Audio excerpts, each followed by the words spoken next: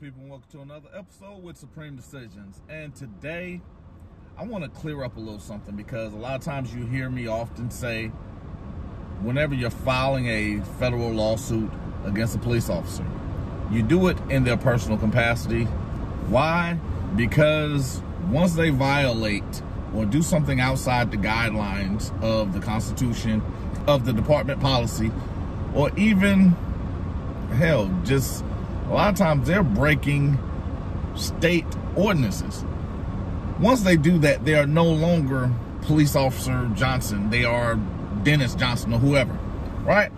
And I've given you one of the case laws that I actually use for this in Monroe v. Pape. And the context of it is, when you're looking at it, it's, again, one of those let's go a little deeper type conversations. Because there are a lot of times where we're watching shows or we're watching things that have happened, such as the Breonna Taylor case. And one of the things they're pushing to stop the federal lawsuit against the city as well as the police officer is to get a conviction, because, as you know, they use your conviction against you.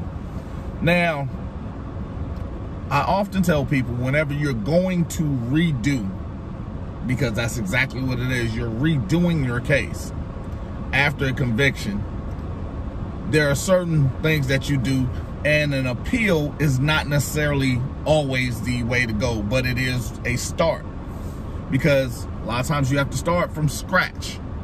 And giving you context, I'm going to do that real quick with Dombrowski v. Pfizer, 380 U.S. 479, and it's a 1965 case. So just understand, it's been here for a minute. But an appeal is not always a satisfactory remedy. The court itself has recognized that a citizen's rights may have seriously been violated, even if he is not ultimately convicted. Now, you often see the charges have been dropped in cases where people have went on to sue the police department. Just because they're dropped does not mean the case is over, does not mean everything is satisfied, and it does not mean that you no longer have a remedy just because the case has been dropped. So, one of the things we can go into is what a lot of times they're referred to as a Bivens Act violation, because it's Bivens versus 6 unknown agents of the Federal Bureau of Narcotics, and it's a 1971 case, 43 U.S. 388.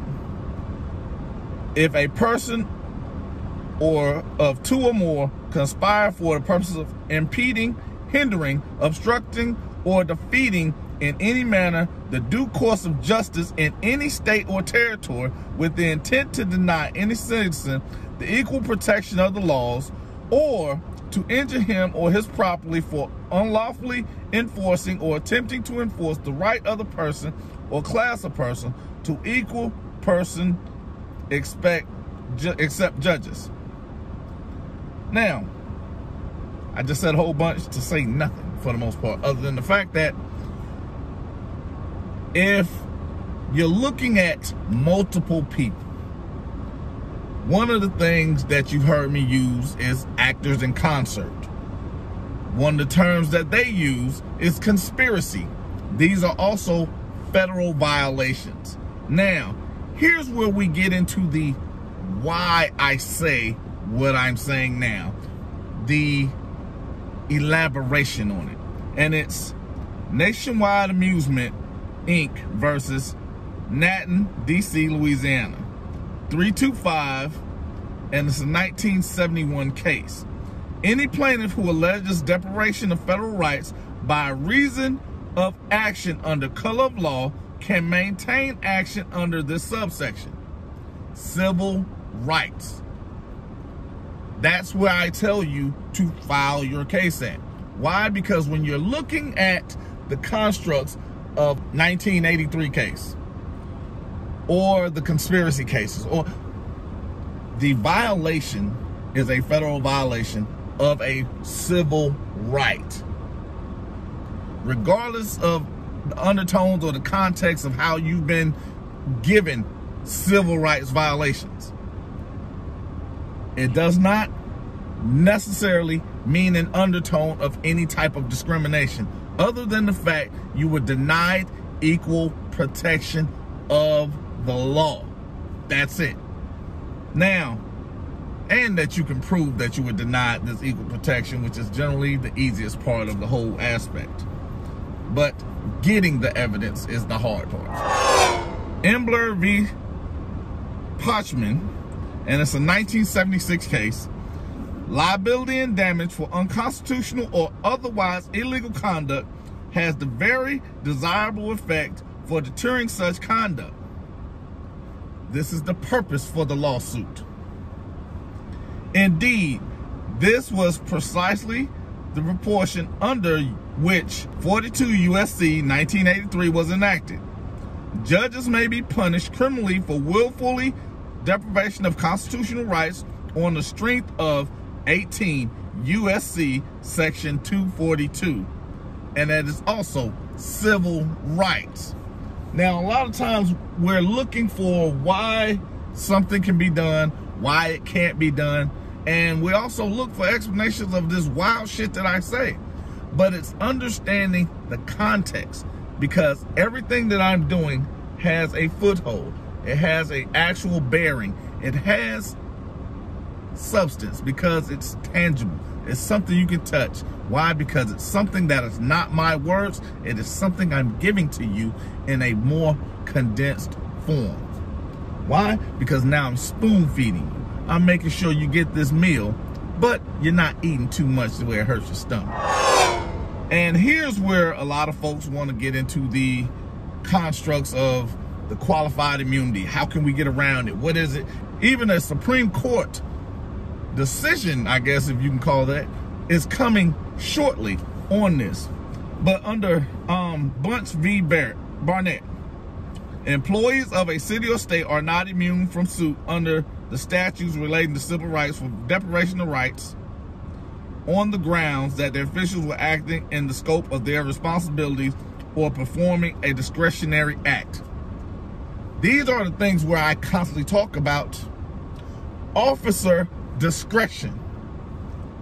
Bunch v. Barnett clearly states they are not immune from suit, even when they're acting within the scope of their responsibilities of performing a discretionary act, because officer discretions mean they make a decision.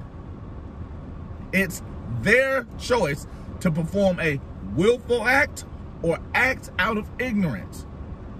You're going to follow law or you're going to enforce policy. The choice is yours.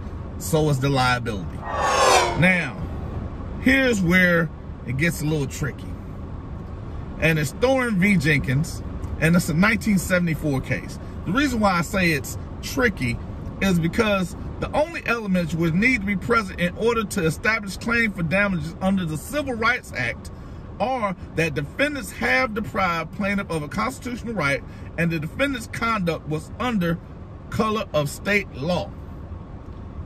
When you're handed a citation, it has a number on it. That's the state law. Because remember, the traffic violation itself is not a crime. They can only punish you for something that is a crime because of the Selective Incorporation Act. So any violation that is done where you cannot confront someone or someone was not injured, they are then liable for that action. Not my words. It's in these cases that I'm giving you right now. But I'm going to end tonight with one more. That's two. But anyway. Fisher v. Pace. And it's a 1949 case. That will make this case 60 years old. The reason why I generally don't use cases that old is because we have decisions that are generally being handed down that reinforce the baseline cases. And this itself is not a baseline case. However, it goes into the constructs of the baseline case for this.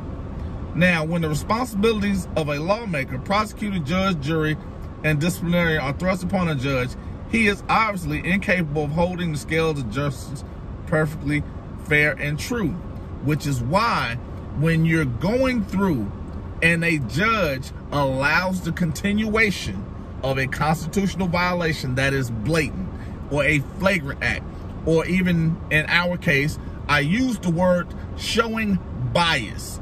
These are things that are also in the American Bar Association. They're also codified in every state's organic code. If these things are present during a trial, during a case, in any effect other than the preliminary hearing, the grand jury hearings, everything else is fair game, because that's why every challenge is done with purpose.